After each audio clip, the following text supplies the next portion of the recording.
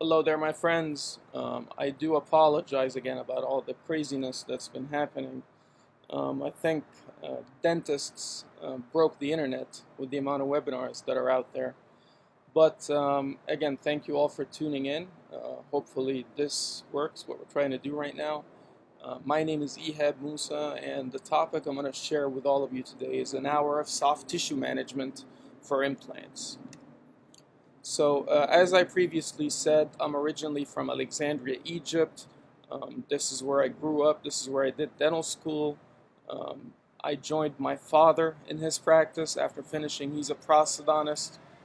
He taught me everything I know, Ehab Moussa.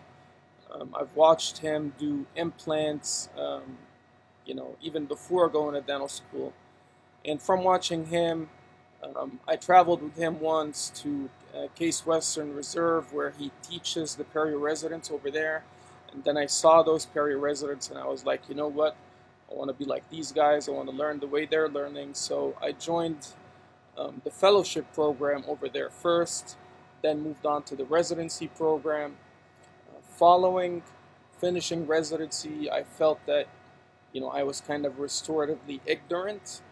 And so I thought I want to do a one-year fellowship in implant prosthodontics, and that's what brought me to New Orleans, Louisiana. That was at LSU University.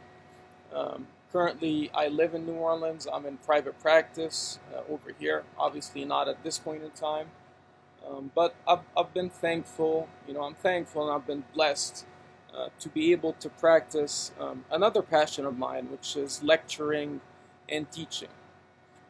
I've had some great mentors along the way: Maurice Salama, Howie Gluckman, Isaac Towell, just a whole lot of people. Chuck Schwimmer. I can't name all of them. Sinjana, and so yes, I have been very blessed to grow up in the dental world, knowing people like these.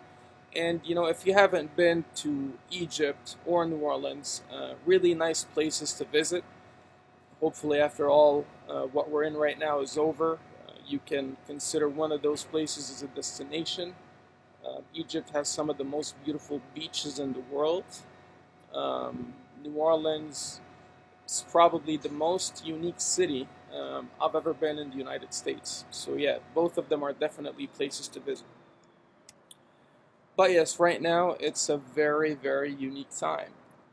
And we went through something that was not similar, but kind of similar, which was the revolution in Egypt.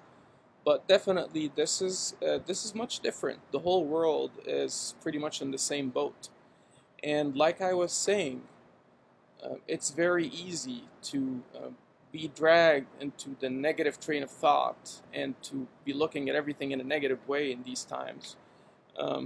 But I feel there's a few things that we can do to help us, just trying to be positive, exercising, trying to knock some stuff out of that checklist that we've, had for years and years. And just trying to better ourselves, in whatever way we can. And we're very lucky that even though, we're all passionate about dentistry and, we're all, bummed that we can't practice dentistry, but we live in a day and age that there's so many dental webinars online, so much discussion, so much free information, and that's really something that we should be thankful for. And so when I think of soft tissue surgery, to me, this is really soft tissue surgery around implants. To me, this is really the most innovative part of implant dentistry. It's the part that I enjoy the most. I think it's something that you can be very creative in doing. Yes, we do have a lot of techniques, a lot of basic techniques that we've been taught through the classic literature. But as Howie Gluckman says, this is an area where you can innovate on the fly. You can combine those procedures, you can modify those procedures. And so it's really a fun area of implant dentistry. But with that said, I do feel it's a very overlooked area in implant dentistry. And sure, you can look at the case on the screen and we can talk about etiology. Sure, you can say that there's many factors that may be involved here.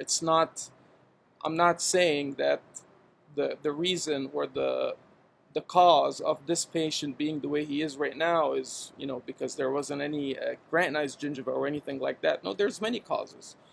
Peri-implantitis, occlusion, implant placement error. We don't know where these implants were placed. We don't know what the patient was doing at home in terms of hygiene.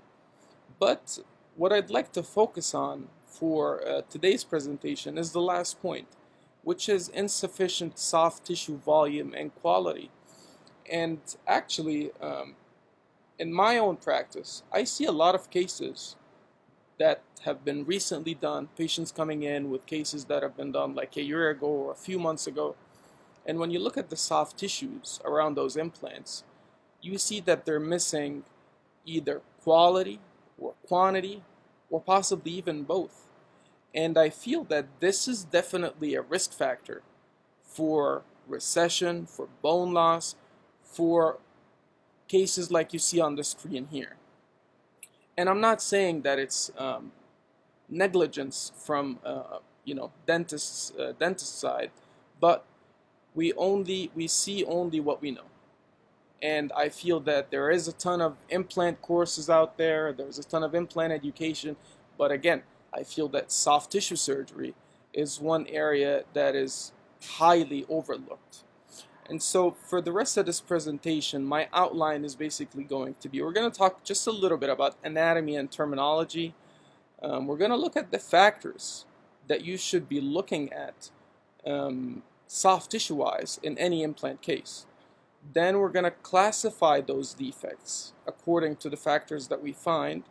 Then we're going to talk a little bit about timing of soft tissue grafting. And finally, we're going to go through some clinical cases that kind of shows how to implement all those previous factors in clinical practice. So we look at the anatomy, and this, it's very basic information, but what I'd like to point out on the slide, and really that's the key in everything, is on the right hand side you see an implant, to the left of it you see a tooth.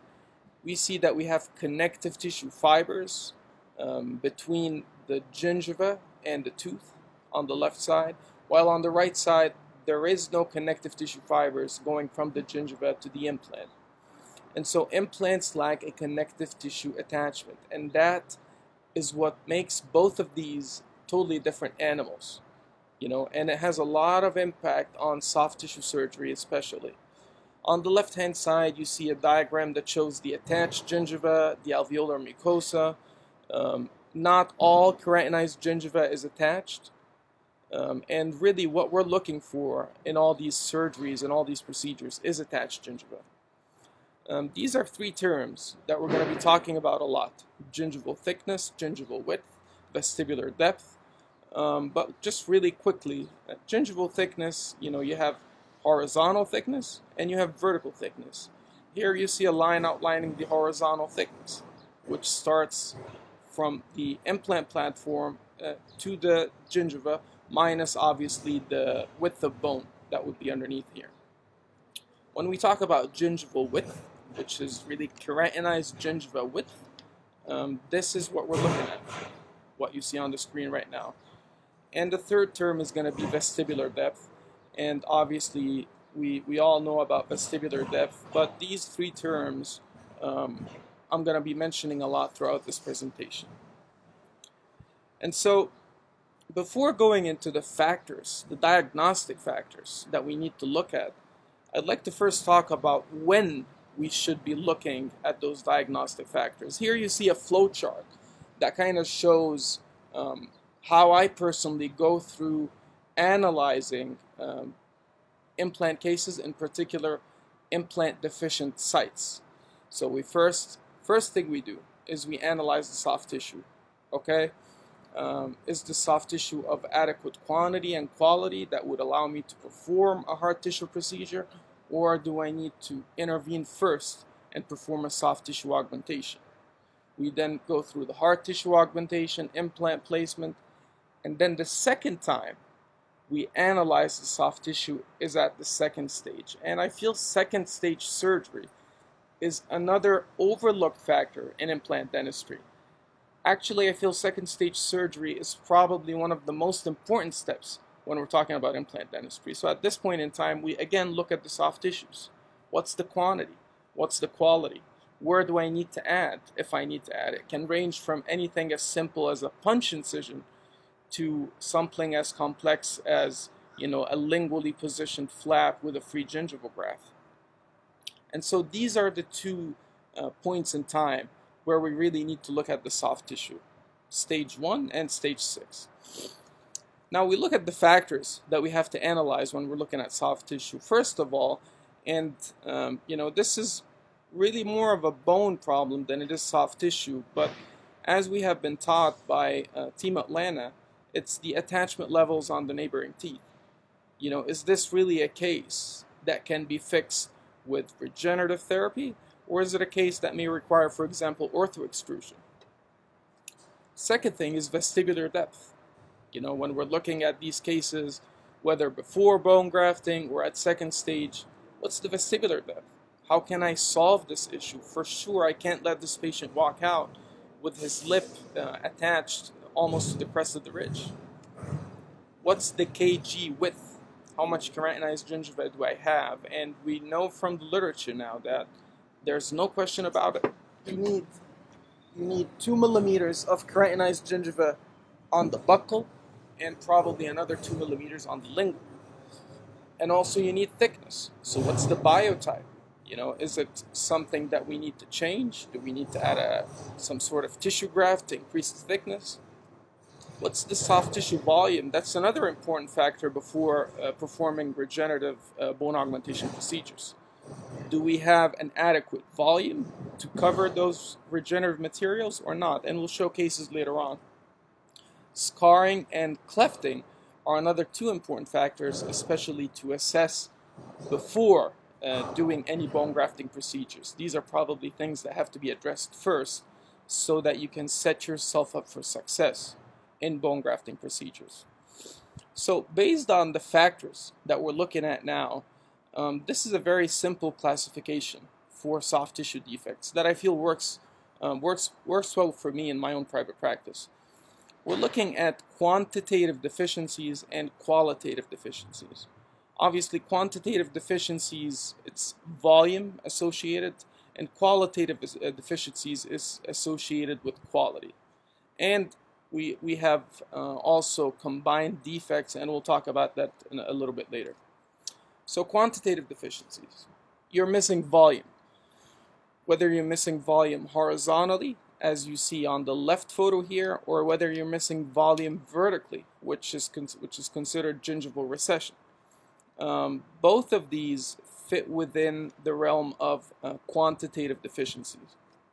And when we look at quantitative deficiencies, this is really more of a bone problem rather than it is a soft tissue problem. You probably don't have a lot of buccal bone on that implant on the top left here. Obviously, the implant on the bottom does not have any bone on the buccal at all.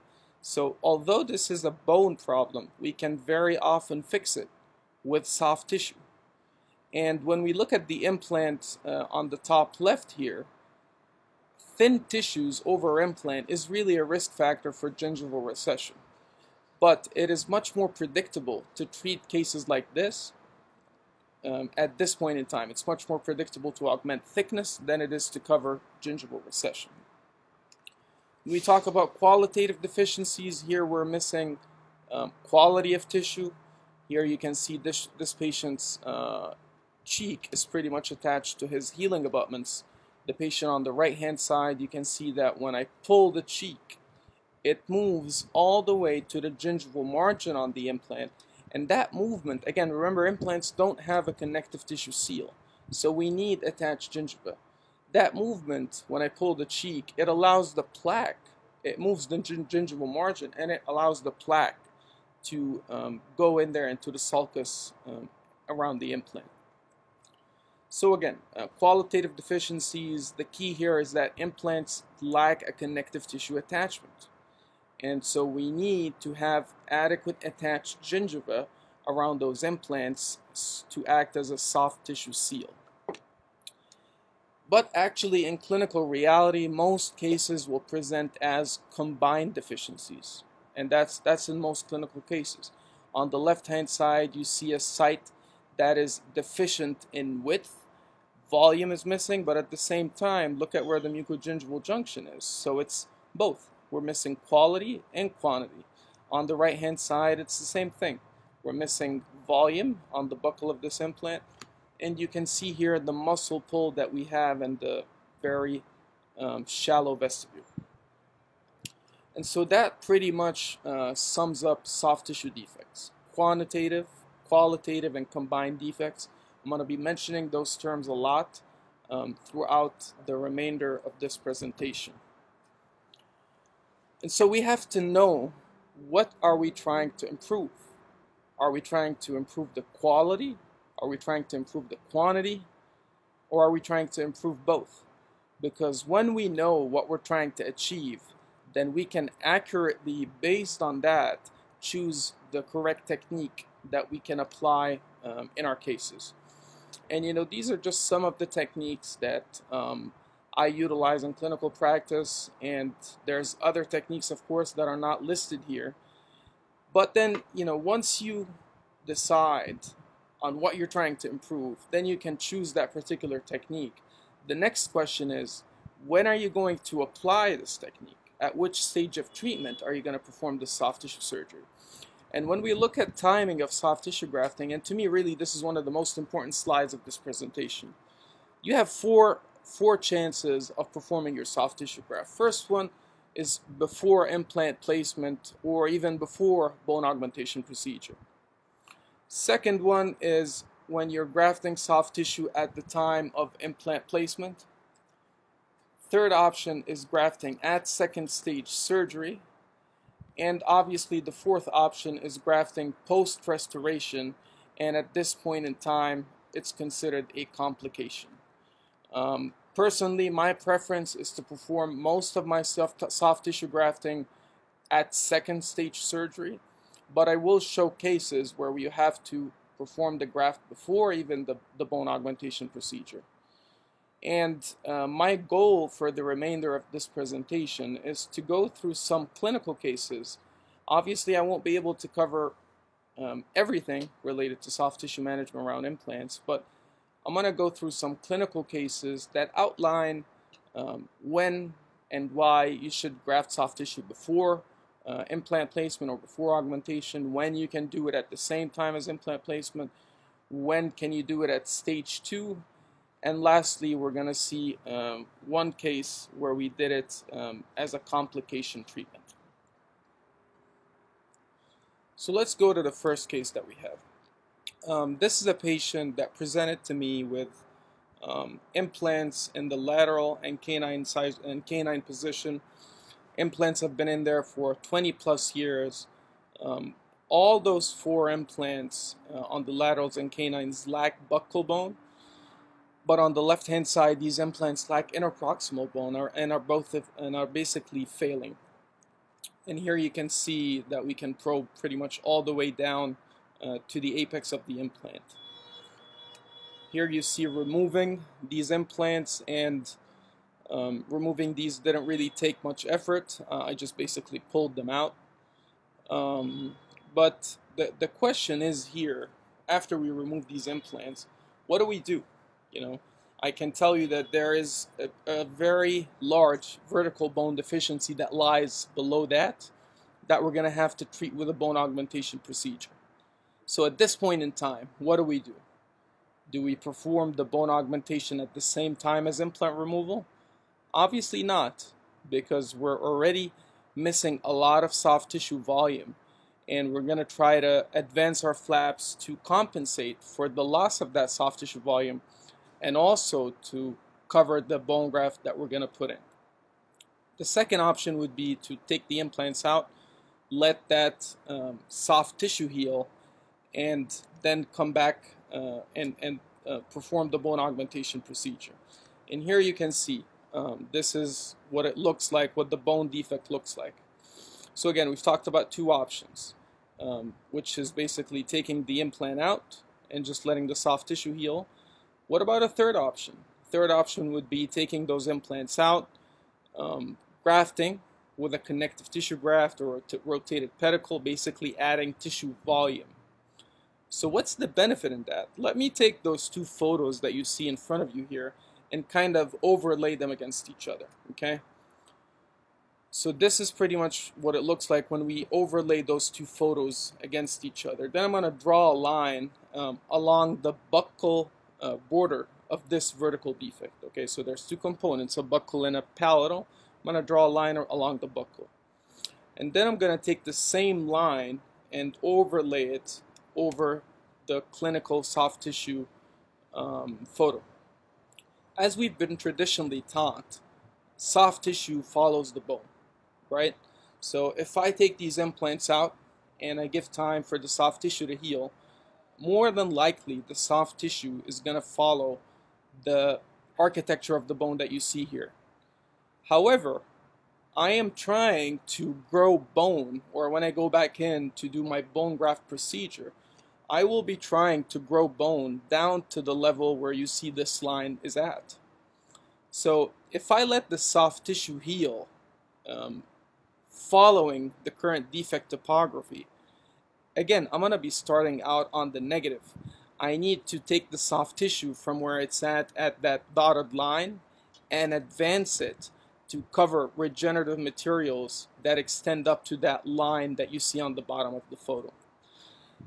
So here I would like to talk a little bit about the benefit of adding a soft tissue graft versus letting the soft tissue heal on its own. Okay, so what I ended up doing in this case, I took the implants out, we rotated a palatal pedicle, as you can see in this photo. We then take that palatal pedicle and we suture it to the neighboring tissues. And again, we're not advancing anything. We're not mobilizing that buccal flap. We're not messing with the mucogingival junction. We're just basically sealing the hole. And this is how it heals. You know, here you can see an occlusal photo of how this heals. But look at this photo. This here is pretty interesting, and this is what I mean. The soft tissue, when we do it in this manner, the soft tissue does not follow the bone. We actually have an excess of soft tissue here compared to where the bone is at. And that will really help us out and will work in our favor when we go in to do the bone augmentation procedure, as I'll show in the next slide. So here we see the bone defect, pretty much a moderate to severe vertical defect, but we have good interproximal height of bone, so we're using titanium mesh and autogenous bone from the ramus to treat this case.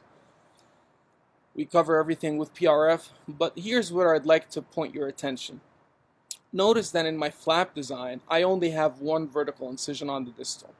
So usually in a case like this, if I'm trying to grow that much bone vertically, I usually need two verticals so that I can advance my flap as much as I need.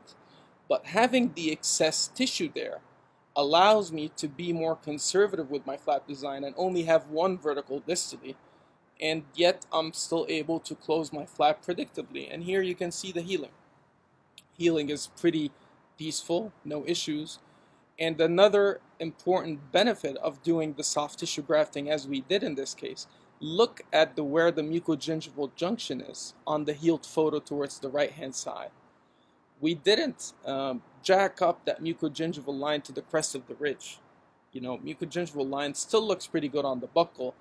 And what that helps us out in, that at the time when I go back in to do the second stage surgery in this case, I don't have to do that much. You know, I don't have to worry about apically positioned flaps, vestibuloplasties, or using free gingival grafts in the aesthetic zone. So this is pretty much why I prefer, in a lot of cases, doing soft tissue grafting before the bone augmentation procedure. Moving on to a case where we perform the soft tissue grafting at the same time as the implant placement. So this is a case where tooth was taken out, ridge preservation was done, less than adequate result was achieved, as with most ridge preservations. But when we look at a case like this, we have enough bone to place our implant. And that's a good point in the discussion here. Personally, when we're talking about implants in the aesthetic zone, if I was to try and simplify things as much as possible, for me it's either using partial extraction therapy or soft tissue grafting at the same time. So for me it's either one or the other. We're either doing partial extraction therapy or we're adding a soft tissue graft when it's in the aesthetic zone. So here you see the implant placed. Part of the implant surface is outside the bone, so we're going to perform a GBR procedure with a resorbable barrier and cover that with a connective tissue graft. Here you see periosteal sutures. You can do these in a vertical or horizontal fashion, but the most important thing on this slide here is the position of the connective tissue graft. You really want that graft to be at that crestolabial line angle, because sometimes if you position that graft a little bit too apical, it gives you thickness, but it doesn't give you thickness where you want it, and it can look ugly. So that's where we're aiming for, that crestolabial line angle. We suture everything up, and this is how it heals on the right hand side. We have good volume. Here when you look at this photo, there's good volume, but we may have to do a little something to treat the quality of the tissue. We have mucosa that's creeping up towards the crest of the ridge. And so for second stage, we do something that's very simple. We're doing basically taking the mucosa, we're using an apically positioned flap to basically push that mucosa apically and suture it apically so that we uncover our connective tissue graft and it keratinizes. And at the same time, we're provisionalizing the case to start shaping the profile. Here you can see the final soft tissue profile. And when it comes to that thickness that you see on the buccal, I attribute that to the connective tissue graft, not the GBR. Connective tissue grafts are so much more reliable in adding thickness compared to bone, in my opinion. And here you see the final result for the case. Again, you see the emergence profile. For me, honestly, it's very hard to obtain a nice emergence profile without having the adequate soft tissue volume. Moving on to another case, now we're looking at second stage surgery, okay? Not really second stage surgery, but this is a patient that I actually treated in residency. She came in and she had 4 failing incisors. We took 4 of them out. We placed 2 implants to restore her with an implant supported bridge. And then we placed the implants. She disappeared for about maybe 6-7 months, and when she came back, this is what she looked like. These 2 implants I placed at the same time, but you can see that there's a considerable difference in the way both of these healed. And I'm sure most of you already know that the implant on the right hand side was treated with partial extraction therapy, while the implant on the left hand side was a traditional immediate. So there's no way that I'm letting this patient go back to her restorative dentist with the implant in the left hand side looking the way it is. And so I tell the patient, you know what, I think that we need to do something about that implant, and let's try and perform a soft tissue graft to bulk that out. Excuse me with the sound in the background. So we go to the tuberosity, and we pretty much harvest the entire tuberosity here. And then we're taking that tuberosity graft and we're folding it over each other to increase the thickness. We're suturing it here with 4-0 chromic gut. And then we go to the site, and we're going to augment thickness here. And we're using a Vista style incision. This was a Vista incision done with a partial thickness incision. That's not how I do it anymore. Currently I use a full thickness type of design. But again, we access it, we form the tunnel, and we're using a suture to pull the soft tissue graft in place. And this is how it looks like when it heals. And so, you know, I was in residency, you know, you can't get enough surgery, and so I tell this patient, you know what, it looks good, but I think it can look better. So what do you think about doing another soft tissue graft? And the patient was actually okay with that, and part of that was because the first harvest was from the tuberosity, which has much less pain compared to going to the palate. And so she agreed to going through a second soft tissue graft. This time, I changed the way I accessed it. Again, another tunnel, just a different entry point. So we do like a stab incision in the vestibule. We tunnel through that, and here you see basically this suture has our graft sutured in place where we want it, which is right at the crest, right at that crestolabial line angle. And this is how we finished the case. And just one thing to point out here, you know, I did 2 soft tissue grafts on the implant on the left-hand side, 0 soft tissue grafts on the implant on the right-hand side, and it still looks better because of partial extraction therapy, but this is a topic for another presentation. And here you can see the pre and post for this case right here.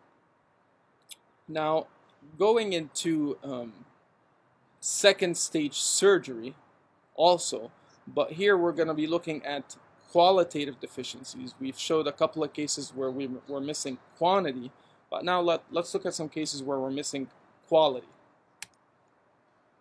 So this is a patient that presented to me. This was a referral case, and this patient is lacking bone in the posterior mandible horizontally and vertically. You can see that before we start, he doesn't have that much kg to work with, but not having a lot of keratinized gingiva is not really a problem for me when doing bone augmentation procedures. I'm more looking for biotype. I'm more looking for vestibular depth. I would rather fix the issue of keratinized gingiva at second stage when I can visualize where I need to add the keratinized gingiva, whether it's at the crest, whether it's at the labial, whether it's at the lingual. So here you see the defect. We go ahead and treat this with a titanium mesh, vertical and horizontal augmentation. We're using autogenous bone from the ramus in this case. And then we layer everything with a collagen membrane, PRF membranes over that, and obviously a tension-free closure, which is key in all bone grafts that we perform. And then we wait about 6 months for a case like this. When we go back in, result looks, you know, we have adequate bone formation, we're missing a little. We had a little soft tissue invagination in the anterior part of the augmentation, but again, we were still able to place the implants. We did a veneer graft in this case over those implants, but that's not really our topic. And, you know, these implants heal, and now it's time for second stage, okay? So we look at a case like this. We pretty much have less keratinized gingiva compared to what this patient started with. And that we can attribute also to surgerizing the area. Every time we do surgery, the tissues shrink, keratinized gingiva width decreases. And when we look at what we have here, I'm sure there's going to be a lot of options on how we can treat this. Personally, I would feel anxious about trying to split that keratinized gingiva and splitting it between the buccal and lingual. I just find that this is too narrow. And my goal when this patient is leaving my office, when he's going to his restorative dentist, my goal is to overbuild and overbulk the sites, because that's what implants need. We need excess tissue volume, excess tissue quality. So this is just too narrow to split. Another option may be that we do a free gingival graft first, let that heal, and then go back and split the width of the free gingival graft. But then we're actually doing 2 procedures now, because one is the free gingival graft and the second is the second stage surgery. Another option, which is a technique that we're currently working on publishing, is that we're going to take that width of kg that you see on the screen, and we're going to move that to the lingual aspect of the implants. Okay? So all the keratinized gingiva that was there is going to be moved to the lingual aspect of the implants. On the buccal side of the implants, our incision actually starts at the buccal mucogingival junction. So our flap on the buccal does not include any keratinized gingiva. We're doing an apically positioned flap. Here you see the periosteum on the buccal uncovered. The keratinized gingiva is to the lingual of the implants. We uncover the implants, attach the healing abutments, and we suture a free gingival graft over that buccal periosteal bed that we've prepared. And so essentially, in one procedure, what we're trying to do is augment KG on the buccal and on the lingual, while at the same time uncovering the implants. We used the width that was there for the lingual aspect, we moved it to the lingual, we attached our healing abutments, and we're grafting the buccal with the free gingival graft. And here you can see how this area heals. And you see that we have adequate attached gingiva on the buccal and on the lingual aspect of those implants. Well, what about cases where you have even a narrower zone of keratinized gingiva? This patient right here, we had treated with a bone reduction procedure, placed 4 implants, and he's going to be restored with an overdenture. But you look at the KG width here, and you see that in some areas, it's actually almost non-existent. So this is a case that I cannot manage in the same manner that I showed in the previous slide. And on top of that, we look and we see we have a very strong lingual frenum that extends up to the crest of the ridge. And so another way of managing these cases is a 2-stage approach. And this is something that I've seen first actually from Radoslav Jarash, who is a fantastic surgeon, really. But as a first step, we're doing a vestibuloplasty procedure on the buccal. And then all of this is a periosteal bed that we've uncovered. There's no loose fibers on that. Obviously, knowing where our mental foramina are, and doing the surgery accordingly to that. Then we go to the palate. Not really the palate here. This patient had is edentulous on the maxilla. So there's really no reason for me to go to the palate. I can just harvest everything I need from the edentulous ridge, which is much less painful. As you go deeper into the palate, as you go more towards the midline, it starts hurting more. So according to Zucchelli, the 2 main things that cause pain when harvesting grafts is the more you go towards the midline, the more painful it is, and obviously the thicker graft you harvest, the more painful it is. So here we're trying to keep our thickness at about 1.5 millimeters. And yes, I'm going to need something longer than this, but there's no reason to go to the other side of the palate. I can simply harvest 1 graft and then split it and suture it in position. Okay, so this is the first procedure. Now, unfortunately, I don't have a photo of how this healed before surgerizing the case for 2nd stage. But here you can see that after this heals, I basically have enough keratinized gingiva on the buccal aspect of the implants, so I don't need to touch that. But I also have keratinized gingiva on the crestal aspect of the ridge. So what I'm going to do in this case is I'm going to move the KG that's on the crest of the ridge. I'm going to move that to the lingual of those implants. And so here you see we're starting a lingually positioned flap, and when you're doing those lingually positioned flaps, it's very important to be partial thickness at the crest of the ridge. It's really important to leave some periosteum to suture to, but as we go deeper, we're using semi-blunt dissection. We're using a periosteal elevator just to move those muscle fibers down. And here you can see the lingual flap mobilized on the right-hand side. We suture everything up. This is 6-0 nylon. This is pretty much my favorite suture to use in soft tissue grafting cases. And this is how it heals up. This is about 4 weeks post-op. And here you can see a 2-year post-op for this case. And again, 2 years is not much, but everything looks like it's pretty much staying the way it is. And I feel that especially in those full arch cases, we really have to pay extra attention to the soft tissue profile that these patients leave with. Now moving on to our last case, and this is an example of, now that we're treating a case after it's restored, this is really considered a complication, okay? And this patient presents, she'd had this implant since she was a young girl. She's starting to notice that the gums look different, it kind of looks gray, the tooth looks longer than it was before, and so she when we take a closer look, and she has a high smile line, which really complicates things, but when we take a closer look, she has a little bit of gingival recession on the crown.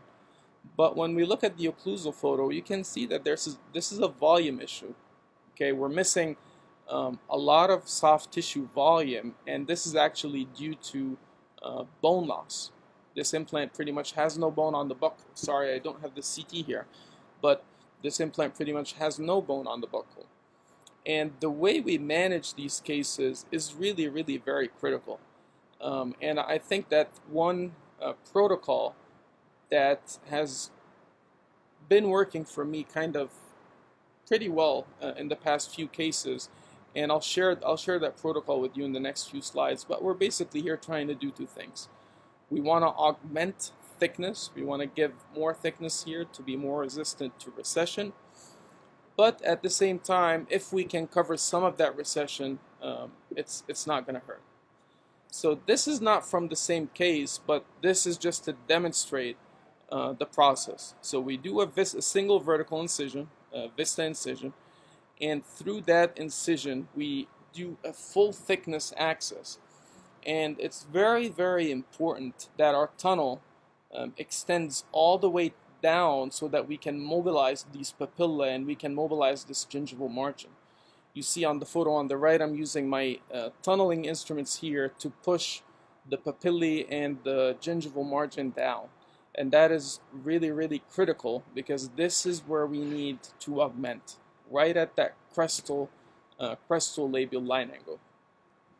Obviously, a connective tissue graft, I rarely use, if ever, any ADM or anything like that with implants. It's always autogenous tissue. Graft is inserted into the tunnel, and then we're using double cross sutures to mobilize everything. The papilla on the right hand side had a the papilla, sorry, on the distal of the implant had a very weak attachment with the palatal. But this is my preferred suturing technique, because I feel this suture does a couple of things. It adapts your graft well to the implant, and so there's not really much dead space in there. And at the same time, it coronally advances everything very well. So you see the nylon stitches are holding the graft in position, and the PTFE stitches are pulling both the graft and the papillae down. This is how it looks post-op. Here you can see the occlusal and the frontal views, and we can compare pre and post-op. This is the pre-frontal view and the post, so we actually were able to cover just a little bit of the recession here. But when we look at the next slide, and this is really the main issue here, we were able to augment thickness, and that's what's gonna give this implant resistance to future recession and future disease. This is the important part here.